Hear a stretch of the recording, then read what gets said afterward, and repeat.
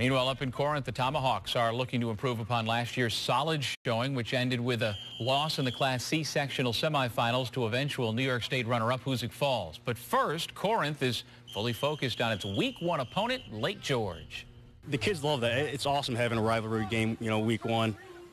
We already hear the community talking about it a little bit. It gives us a little more pep during these dog days of the preseason. So, it's great. Lake George is going to be much improved. They had some young kids last year that were good ball players. So I'm sure it's going to be a dogfight September 4th.